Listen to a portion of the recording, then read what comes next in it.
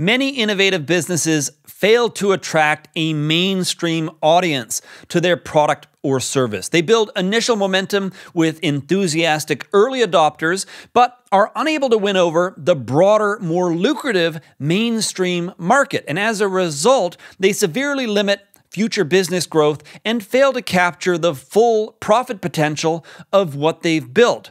Crossing the Chasm by Geoffrey A explains how to market disruptive products to a mainstream audience. The insights apply to any product or service that requires that customers change their habits or behaviors in order to use it. So, if your solution breaks with industry norms or challenges the status quo, then this is a must-read book for you.